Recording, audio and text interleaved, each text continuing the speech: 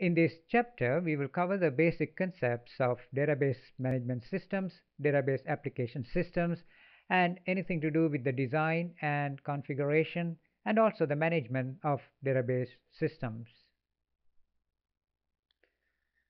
First, we will differentiate between data and information. What exactly is data? Data is considered as raw information that is simply put into the computer. Whereas when we process the information so that it makes, or the data, when it makes sense, we call it information. Here is an example that shows the difference between data and information. Now, what is presented on this spreadsheet right now is simple data. It doesn't make any sense at this point in time. However, when we process that, it will start making sense. As we go further down here, we will see that same information now being processed, showing the distribution of grade in a particular section. Now that we have seen the difference between data and information, the next step is to see the difference between a database system and a database management system. This difference is important as there might be a question on this in your examination.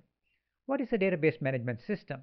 It is a system that is used for designing database application system. An example in this case is Microsoft Access, SQL Server, etc. In your lab, for example, you would have used the Microsoft Access to develop an application system. The application system that was used in the lab is concerned with membership in a health club. In this case, we developed an application system, a membership data system, using a database management system. Other examples of application systems are student information systems, such as the GET system that is used on campus, and various other computerized systems such as accounts receivable and other accounts related systems. Now, here are some sample database management systems. An example in this case is Access that is used, and the type of computers on which Access database management system or Access DBMS can be used are personal computers, servers, and personal digital assistants. Some of them are low-powered systems that are meant to be used on smaller computers or personal computers and personal digital assistants. They can also be used on servers. However, there are more advanced DBMSs, such as the SQL Server, that is used on servers most of the time, but they could also be used on personal computers, etc. Another major DBMS is known as Oracle. Oracle is used on mid-range servers, mainframes, and other major computers in addition to personal computers as well. Another important database management system or DBMS is DB2. It was produced by IBM and it is used on personal computers as well as on major mid-range servers and mainframe computers. So in other words, Access is used on mostly personal computers and lower powered computers, whereas enterprise level database application systems are designed and managed using such DBMSs such as DB2 in the case of IBM Corporation, Oracle, etc.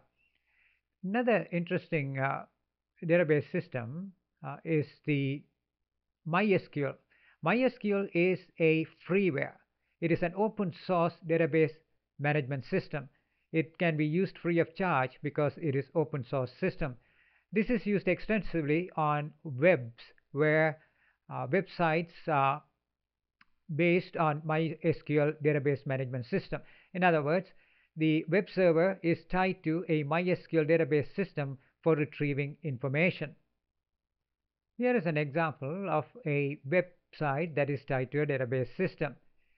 This is concerning nutrition data where you can obtain information about different food. For example, let's check and see the nutritional contents of a particular food. In this case, let's type in spinach. And this website is tied to a database where a search is performed for spinach and all the results pertaining to spinach are displayed.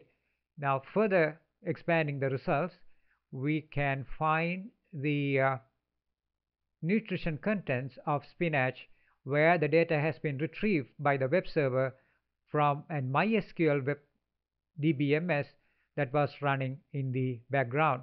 Here we see the vitamin A content for 41 calories is 377% of daily value, and so on. Incidentally, spinach is a very nutritious food.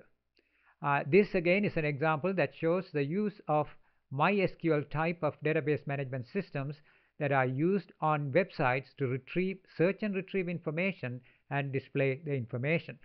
The display of information is done by the web server, whereas the search is done on a DBMS server such as the MySQL server. This concludes the first part of this presentation on database management system.